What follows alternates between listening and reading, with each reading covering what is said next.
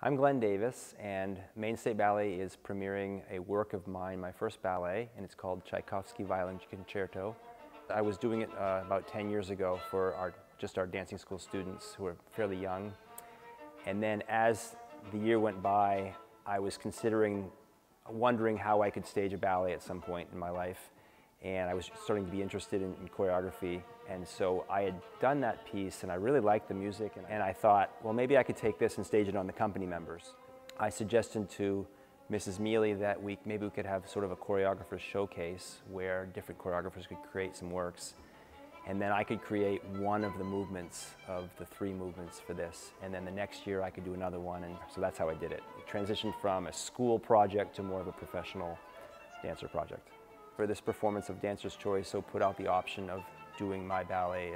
And I was really surprised at how many people wanted to be in it, and I was really heartened by that. Once we found out how many dancers wanted to be in it, we added some soloists and another couple as well. For this particular piece, there's not really a story. I want people to be uplifted. I love the music, and that's why I picked it. I think the choreography is pretty decent, and the dancers are great. They're doing a super job. There's been a couple of times during the rehearsal period as it's coming together where I just start smiling. One thing, my daughter is in it, which is really neat, and so she's in the corps de ballet pieces. I don't always like my work,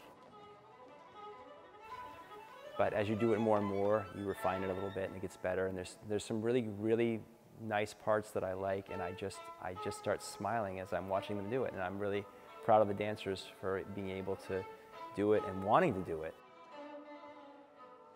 You can't do it without them, but it's really fun to see it come together, and I'm so excited for opening night.